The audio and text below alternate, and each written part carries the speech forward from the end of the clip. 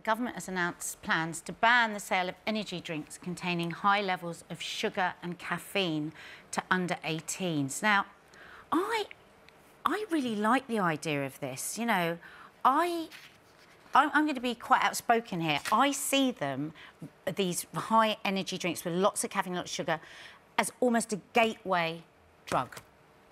Because I talk a lot to my teenage daughter about what goes on at parties she goes to. And, you know, when I was a kid and I was started drinking, it was Cinzano and lemonade. What it is now is vodka and... I keep nearly saying the name. I'm not going to say the name of the actual drink. And, you know, that, I think, is extremely dangerous. An energy drink. So you're getting that big rush. That's only going to last for so long, and it's the word association. And then you're going to look for something else. Because when I think of the word energy, it gives you energy. I think of that as a good thing. Yeah. But actually, the energy that an energy drink gives you is really just a sugar rush, isn't it? It's a combination of caffeine and sugar, which is... I think, a highly lethal combination. And I would go further. I mean, I agree with the government for once. It's a really good idea to ban the sales to people under 18, but I also think they should have warnings on the cans. I also think they should not sell them at petrol stations around the country because you see people driving heavy lorries, going in, buying packs of 4, getting all tanked up on these high-energy drinks. It makes people very, very aggressive, and they're highly addictive. Well, how would you feel if you went into your kid's bedroom and you found like piles of them, empty cans under their bed? I think I feel the same as you. I do think that it is almost like a gateway to something even worse, because what you're trying to do is either stay awake all night or have as much high energy and be as excitable as possible in an unnatural way.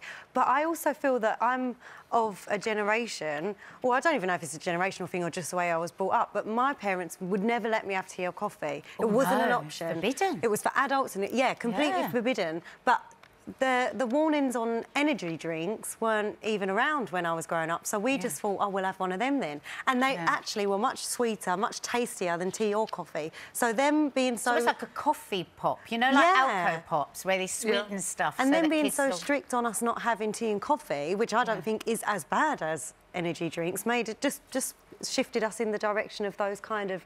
And all sorts of fizzy pop drinks that would give you that quick burst of energy. What gets my goat is, because my younger daughter obviously is still at school and is quite sporty, a lot of the sports centres they go to, when they come out from playing whatever game, the vending machine has those drinks that have got the word sport put on the end. And they all want that because... And they go, oh, yeah, no, look, no, that's good for us. It's got the word sport on. And really, it is just another sugary drink. And, you know, they keep saying you can't get addicted. Well, when Mark came out of rehab, well, it's taken me 10 years to get him off his caffeinated drinks that he replaced it with. So anyone that says it is not addictive, I think for some people it definitely is. I think there's drinks. He was on 10 to 15 cans, you know, for years and years, and it used to worry me so much. And, of course, initially it was like, well, at least I'm not drinking alcohol, but, you know, that can't be good for you, can it? Yeah, I completely agree with you, because someone who's really close to me drinks 4 cans a day and says, well, I'm not drinking, this is really good.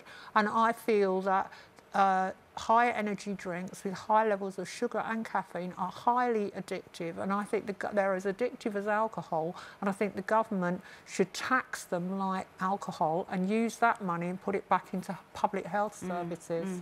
Well, as I said earlier, some health experts say that you shouldn't really let your child have caffeine until 18. I mean, what does that tell us? Tea and coffee. You know, sometimes when you see these babies with bottles with tea on it, it does make... I limit my coffee intake, because when I used to work in an office, you know what it's like? There's always somebody going, oh, I'm going to go and make a coffee, and you think, oh, I can't be bothered. So you go, yeah, I'll have one. So I'll be having like 10 cups a day. And actually now I've restricted myself. I have 1 cup of coffee. If I have 2, I can actually... I get palpitations.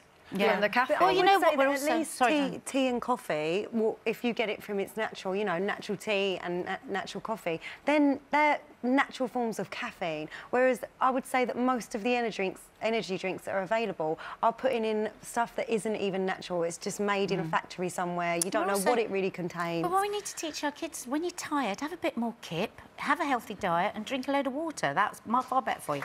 We did a poll. What age should children be allowed to drink coffee? 2% said under 5, 5% 6 to 10, 40% 11 to 15 and 53% 16 plus.